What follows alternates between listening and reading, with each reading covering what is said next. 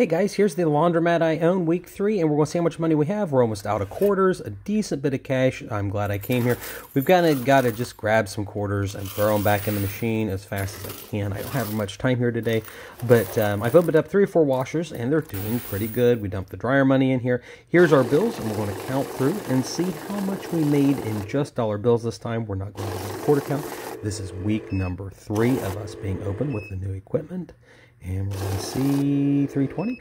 All right, so we end up with 604. Our bills are $16.50 a month. Not too bad.